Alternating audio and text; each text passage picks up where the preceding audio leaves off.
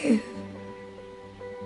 me all your love now, 'cause for all we know, we might be dead by tomorrow.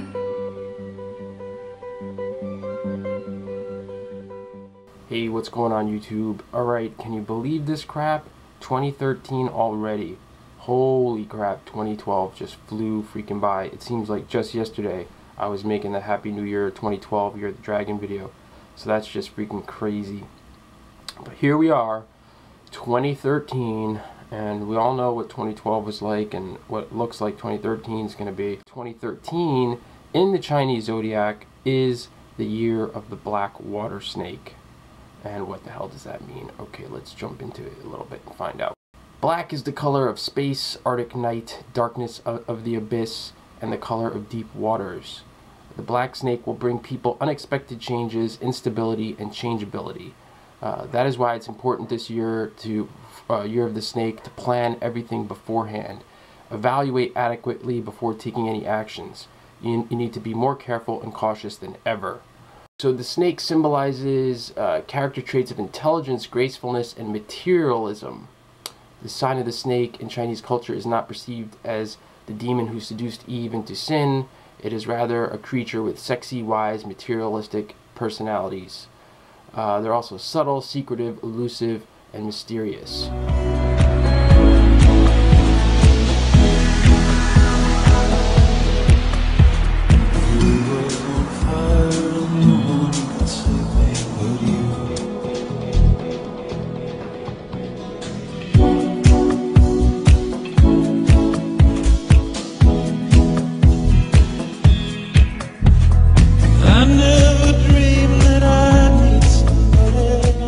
Snakes have a very strong sixth sense and heavily rely on their own feelings and their first impressions, which is interesting because another part that I read, it said that the snake, year of the snake, there's a sneaky energy lingering around.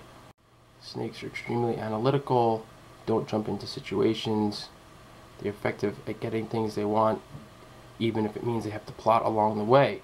Now, here's another thing that came up quite a lot. Ancient Chinese wisdom says that a snake in the house is a good omen because it means your family will not starve. This can be taken metaphorically to mean that a snake could never have a problem with his family starving because he is such a great mediator, making him good at business.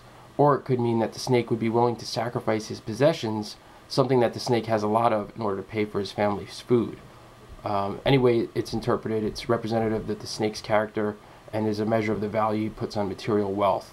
The snake is seen as keen and cunning, quite intelligent and wise. So this is interesting because of what we're moving into 2013, that everything is going on.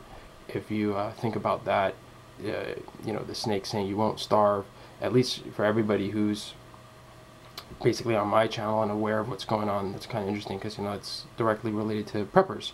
Everybody's putting stuff back and preparing for what's going on.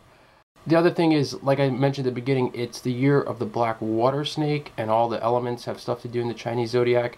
Water is characterized with mobility, dynamism, that's right, I say it, and changeability.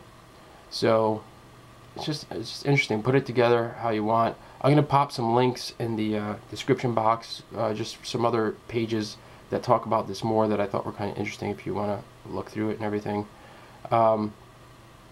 So yeah, that's it. Year of the Black Snake. Oh yeah, one other point that I wanted to mention. This is pretty interesting. The snake is also often called Little Dragon in the Chinese zodiac. And what I find really interesting about that is I just found a band. If y'all are paying attention to the music videos that I like and favorite, I just recently found this band called Little Dragon. It's like my favorite band right now. This girl has an amazing voice, and it's just some really cool tunes. So I literally just found them like a couple weeks ago. So interesting, coinky dink. Whisper to me, please, 'cause I could never have what you have. I could never have what you have. Days been gone. I'm not going to get into predictions in this video. I think I'll do that maybe in a week or so, talk about some stuff coming up. And as far as what 2012 was for me, It was a crazy year. It was a really intense year for me. I think I actually grew more personally, developed more in 2012 than any other year. For those who've been following along, you know, I had the most important relationship I ever had in my life and lost that relationship too, so. Smile, though your heart is aching. Smile, even though it's breaking. When there are clouds in the sky. And, crazy year. Let's see what 2013 is going to be. Personally, I like the number 13. I'm kind of psyched, but maybe I'm freaking crazy. Later, YouTube.